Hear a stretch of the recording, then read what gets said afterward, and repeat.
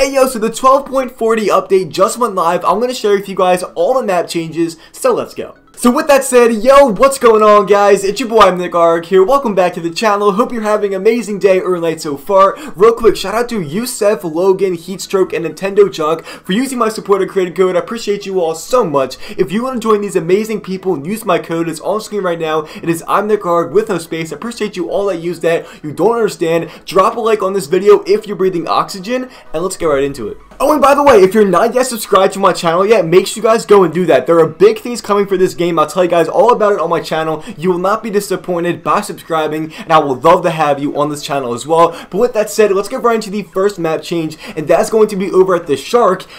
It got turned into a prison. And as you can see, the whole thing got changed. There are new prison cells. There's even a basketball court outside. Even though vault got changed, rearranged, this whole entire place looks good now. I'm not complaining. Pretty good map change in my opinion.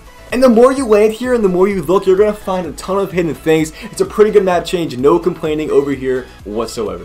But without wasting any time, let's get right into the next map change. That is actually coming from the agency. So if you guys remember in the 12.30 update we got about 2 weeks ago, we got these little doomsday things around the agency. Well, now as this update, they are now lighting up.